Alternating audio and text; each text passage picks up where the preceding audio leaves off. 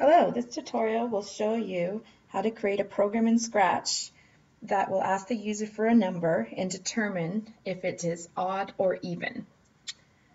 To start with, we go under Events, and when the flag is clicked, our program will begin. So that's the first block we're going to use. We need a variable for the number. I will call that number. So you go to Make a Variable, variable name is number, click on OK.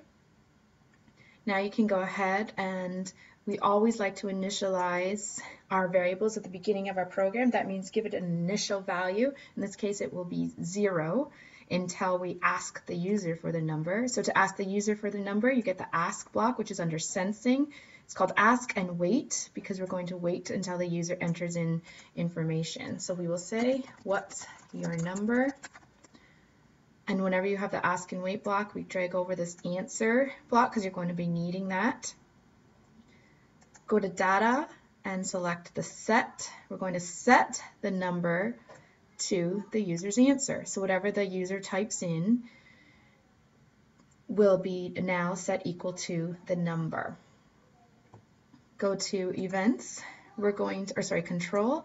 What we're going to do is use an if, then, else block.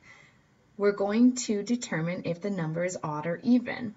So to do that, there's a special operator that we use often in computer science, and it's called mod. Modulus division is what mod actually stands for. It actually determines what the remainder is in division. So for example, if you have 7 mod 2, 2 goes into 7 3 times with a remainder of 1. So 7 mod 2, the answer would be 1. If you had 6 mod 2, 2 goes into 6 3 times with no remainder, so the answer would be 0.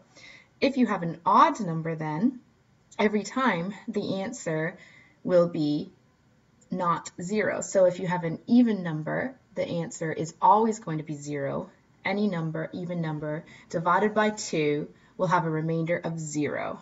So that's what we're going to check here. We're going to say if the number modulus divided by 2, and we need another operator to check. So if the number modulus divided by 2 is equal to 0, then we know it will be even. So let's put that into our else. So if number modulus divided by 2 equals 0, then we will say under looks, even. Otherwise, else is known for otherwise, we will output odd. Let's try it out. Run our program. What's your number? We'll start off with 6, an even number, and that is even. Excellent. Run it again. Let's try 5 now, an odd number. Press enter, and it is odd.